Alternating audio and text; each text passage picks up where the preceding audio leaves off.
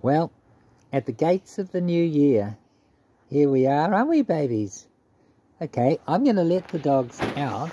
We're going to go for a drive soon, aren't we? But I want to just take a few moments to talk about the future of art and artists.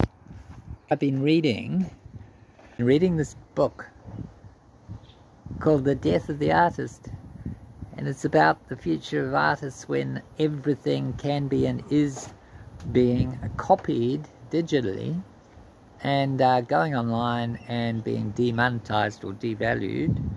And then today I got even further down the rabbit hole of what's in store for us artists and so-called content creators, because that's what we basically are. We're content creators as opposed to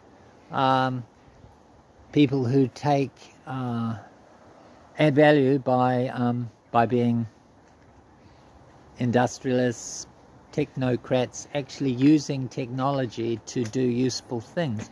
We're creating content which is basically meant cultural things that have intrinsic value or no value, and no value when they're copied. So question is, how do we survive? How do we retain our motivation when we're starving? Because everything gets put online and everything wants to be free. In fact, there's an ethic. It should be free. The artist loves what they're doing. They do it for its own sake. So why should they get paid? Well, why should a hairstylist get paid? Why should a cook or a chef get paid, as the author of this book says? And a good question. So, but it gets worse. We are now in the very beginnings of a revolution where AI can imitate, not only copy, but actually imitate. In other words, ape or simulate the art productions of any given artist.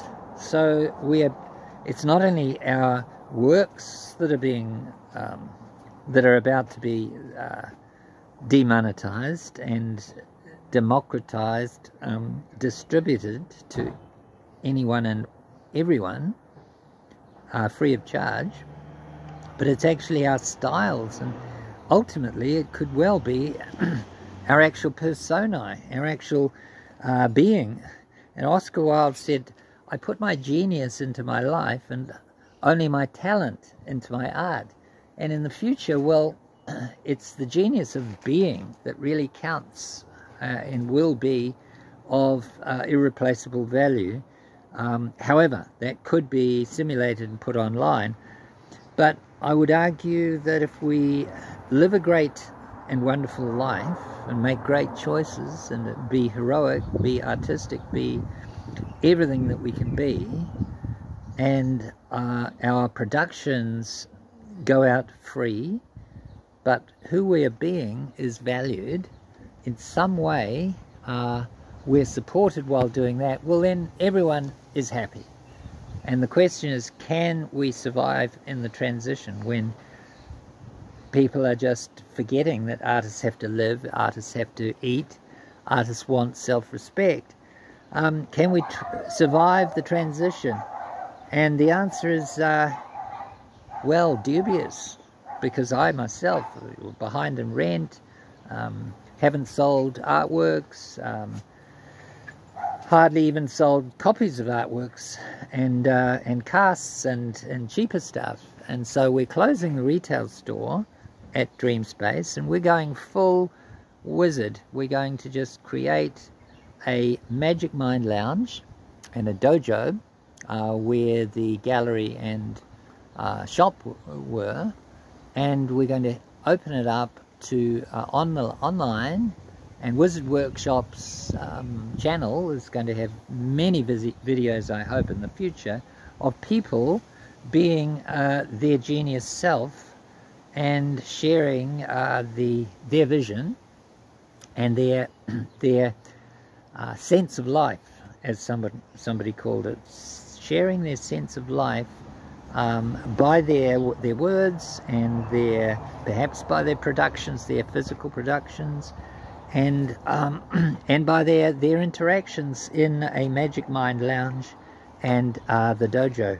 So watch the space.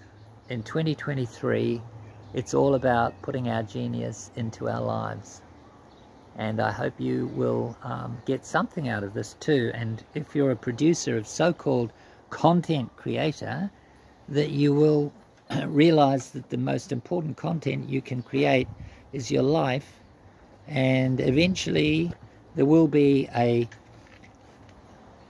dignified and peaceful way of that being so-called monetized. It might call for a new definition of money and value and all the rest, a real revolution in the whole paradigm of civilization.